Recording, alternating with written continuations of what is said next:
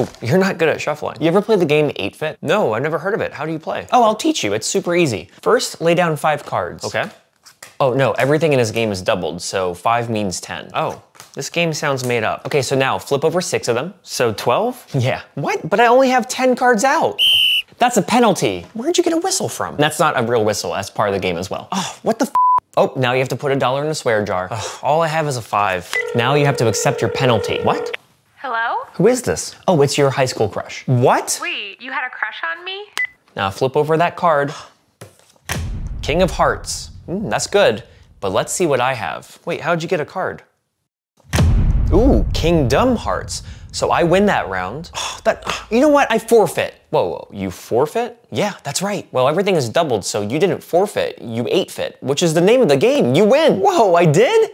I love this game. This game sucks. You want to play Kingdom Hearts instead?